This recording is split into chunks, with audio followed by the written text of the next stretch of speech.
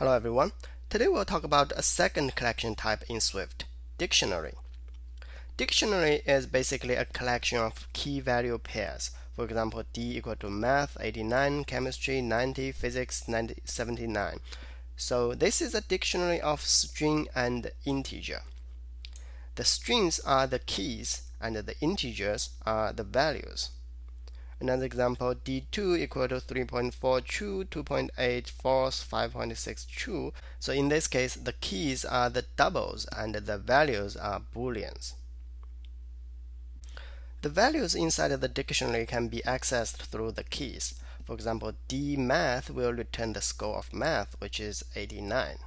But watch out, what's get returned is not an integer. It's an optional integer. So it's a sum 89.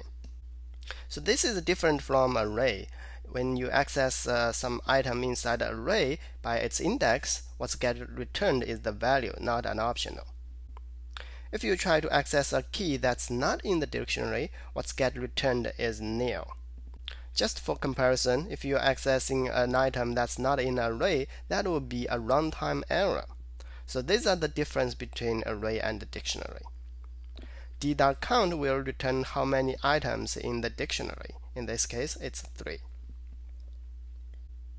Just to clarify the syntax, a tuple can be created in a very similar way. For example, T is a tuple and it has math 89, chemistry 90, physics 79. But these math, chemistry, physics are not keys. They are the names of the fields. So they are accessed through the dot syntax. T.math will return the score of math. And what's get returned is the value, not an optional. Tuple is very different from dictionary. A tuple cannot grow or shrink. You cannot add new items to a tuple. You cannot remove items from the tuple. But with dictionary, you can. A value inside a dictionary can be modified by simply doing this. Dmath equal to 70. So dmath originally has 89, now it has a value of 70. Alternatively, you can use the function update value for key. So the chemistry is updated with the new value of 100. The difference between these two methods of updating value is the first one returns the new value, which is 70, and the second one returns the old value, which is 90. This method of updating is very convenient when you also want to check the old value. For example, if d.updateValue 80 for key music equal to nil, which basically is saying that if the key of music didn't exist in the dictionary before the update, then we do something. Dictionary is often used with optional binding. For example, if let my score equal to dmath, this is basically saying if the key of math exists in the dictionary, then we do something with its score.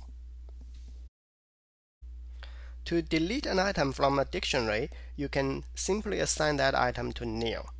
Alternatively, you can use the function removeValue for key. And again, the difference between these two methods is the first one returns the new value and the second one returns the old value. A dictionary is a value type, which means if I do D3 equal to D, I'm creating a copy of D and then assign to D3. So this is similar to array. Both of them are value types. To remove all the items from the dictionary, you can use the function removeAll. But you also have the option to keep the capacity or not. If the dictionary will be reused again later on in a similar scale, you probably want to keep the capacity. Alternatively, you can simply assign an empty dictionary to it. This will also remove all the items in the dictionary and not keep the capacity. To iterate through a dictionary, we can take advantage of the tuple syntax. So for the key and value in dictionary, we do something with the key and the value. Note that a dictionary is not ordered, so you cannot guarantee that the iterating through a dictionary always happen in the same order. So keep that in mind. If you only want to iterate through the keys, you can do for x in d.keys and then do something with the key. Similarly, if you are only interested in the values, you can do for x in d.values and then do something with the values. An empty dictionary can be initialized with different ways. D1 is initialized with type annotation, D4 is initialized with the constructor style, and D5 is using the generic style. Whatever way you are using, once the dictionary is created, its type cannot be changed. So I can do D134 equal to Bob, but I cannot do D1 Bob equal to 34, because D1 is a dictionary with integer as a key and a string as a value. You cannot change that. You may ask the question, what kind of data can I use for keys? A data can be used as key for the dictionary as long as it is hashable. In other words, it is conforming to hashable protocol. An integer has a hash value of itself. A string has a hash value of a very strange number. A Boolean has a hash value of either 1 or 0. And in the future, we'll talk about how to create your own type of data and how to enable that data to be used as keys. That's all for now. Feel free to subscribe to my channel and see you next time.